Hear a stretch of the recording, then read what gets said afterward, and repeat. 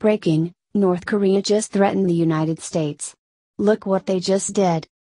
North Korean state media just warned the United States that there would be a super mighty preemptive strike when U.S. Secretary of State Rex Tillerson said that the United States was going to look for peaceful ways to get North Korea to hand over its nuclear weapons.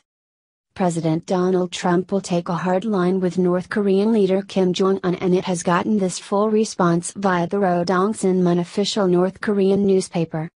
In the case of our super mighty preemptive strike being launched, it will completely and immediately wipe out not only U.S. imperialist invasion forces in South Korea and its surrounding areas but the U.S. mainland and reduce them to ashes, it said. The era of strategic patience is over with North Korea. Even lying Paul Ryan thinks North Korea is a threat.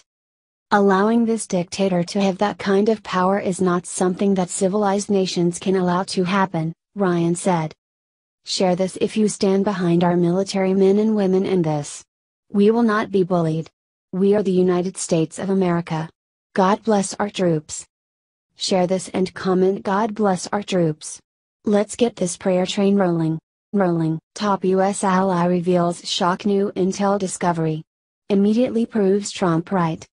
America's allies in France have promised that they will soon release indisputable proof that Syrian dictator Bashar Assad carried out the April 4 chemical attack that reportedly killed at least 74 people and injured more than 557. We will provide proof that the regime did indeed organize these strikes with chemical weapons, French Foreign Minister Jean-Marc Ayrault reportedly announced Wednesday, adding that the analysis was still underway. In a few days I'll be able to provide proof. If true, the proof would shatter the Syrian leader's fierce arguments that the attack, which involved sarin gas being deployed on men, women and children, was a mere fabrication concocted via some sort of conspiratorial alliance between radical Islamic terrorists and the U.S. government.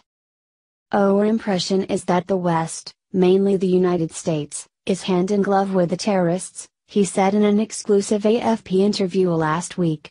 They fabricated the whole story in order to have a pretext for the attack.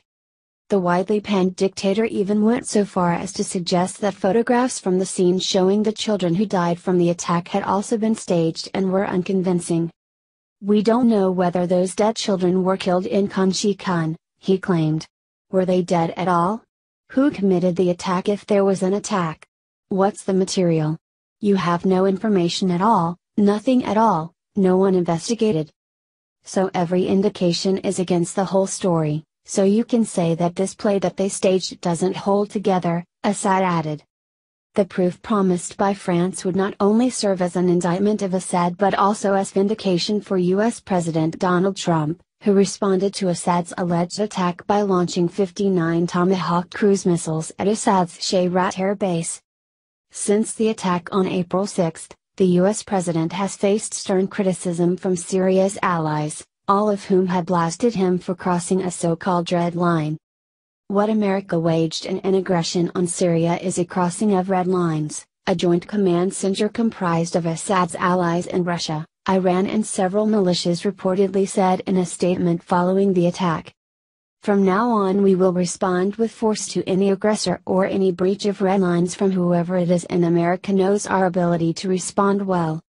Irrefutable proof would destroy this narrative, thus providing Trump with the upper hand in his diplomatic relations with these rogue regimes. Watch, Tomi Lahren returns, issues urgent Trump message. Watch and spread this. The famous Tomi Lahren has returned, and she has a powerful message for the world. After being attacked by establishment cronies and rhinos, Tomi Lahren made an explosive return by explaining the Trump doctrine. This is America first and we are sending a message to the world. We are playing a new game, and we have a president who actually wants to win the game. Welcome back, Tomi. We are happy to hear your voice again. Tomi has time and time again shows that she understands the best course of action to make America great again. Tomi Lahren tells us that we should all be supportive of Donald Trump's war against ISIS and terrorism. This comes after some isolationists complained about Trump's foreign policy. However, Trump made a promise to us, he is going to stop radical Islam, and we accept. Lahren says, The apology tour is over, which is an obvious reference to Obama's failed foreign policy debacle.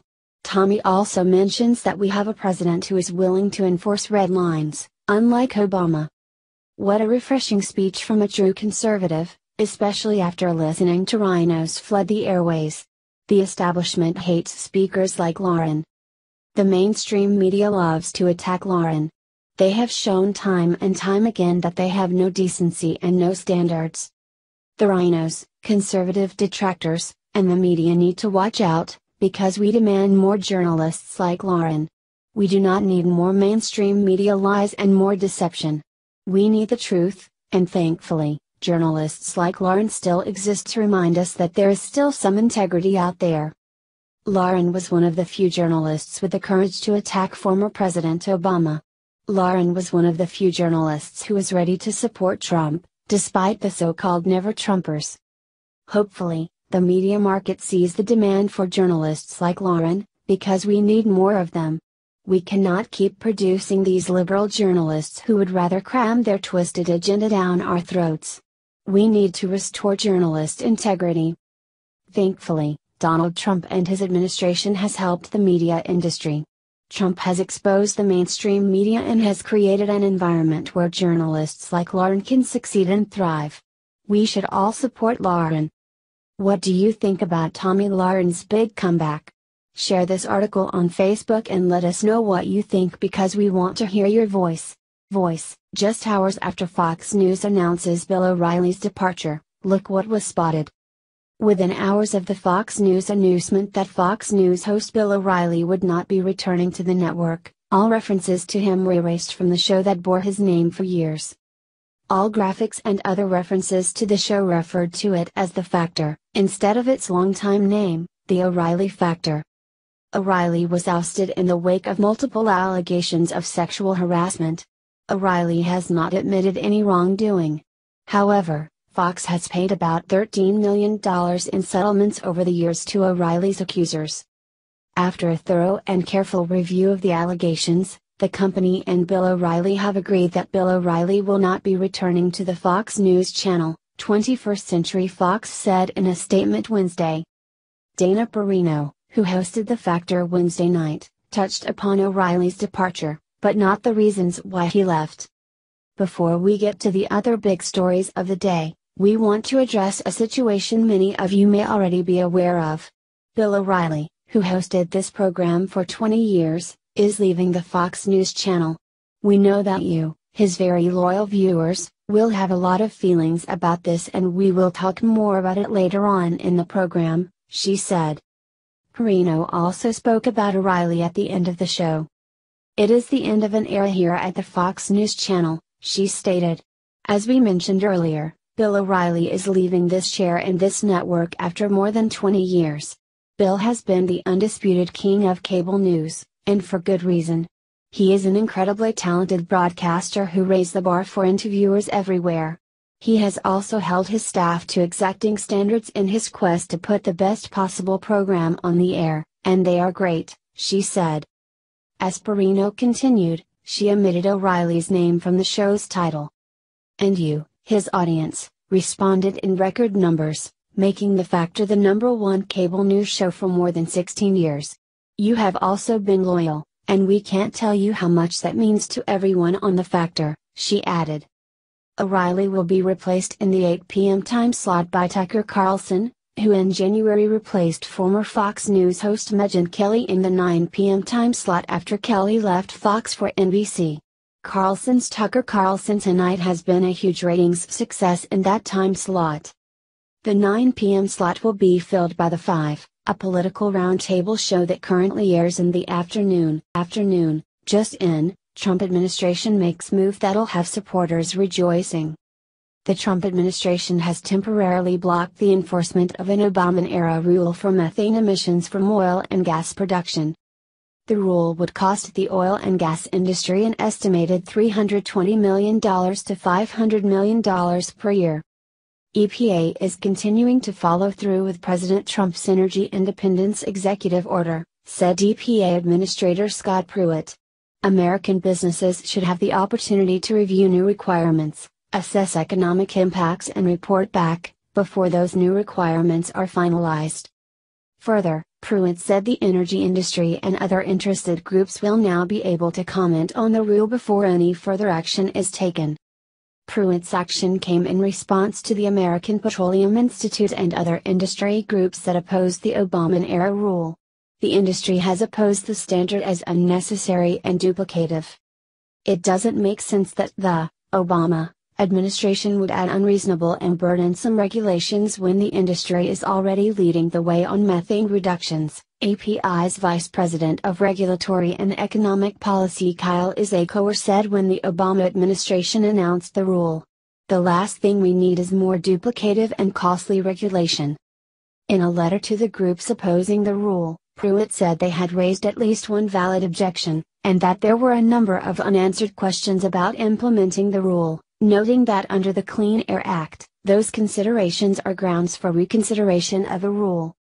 The regulations were adopted last May and were part of former President Barack Obama's efforts to fight climate change. The regulations have been opposed by many states. During his tenure as Oklahoma's Attorney General, Pruitt was among those suing the EPA over the rule. Environmentalists oppose any changes to the rule. There are proven, low-cost ways to capture methane instead of letting it pollute our air, and the last administration put in place standards to make sure we do just that, said Michelle Robinson, a director at the Union of Concerned Scientists. Joanne Spalding, chief climate counsel for the Sierra Club, called Pruitt's action a thinly veiled attempt to take back this rule that was finalized and already in effect. In effect, professor who threatened to assassinate Trump learns his fate. Liberals hate Donald Trump so much that they seem to think it's okay for them to publicly threaten his life. This week, however, one liberal lunatic learned the hard way that threats on Trump's life won't be tolerated. A college professor at Fresno State University in California recently called for Donald Trump to be executed. Breitbart reported that back in February, lecturer Lars Mashkak wrote that Trump must hang in order for democracy to be saved. To save American democracy, Trump must hang. The sooner and the higher, the better, Mashkak wrote. The tweet, which has since been deleted, also included an image comparing Trump to Lenin, Stalin, Hitler and other dictators. Daily Mail reported that Fresno State University has just announced that Mashkak will be on paid leave for the rest of the semester after taking a voluntary leave of absence. This came a week after Mashkak publicly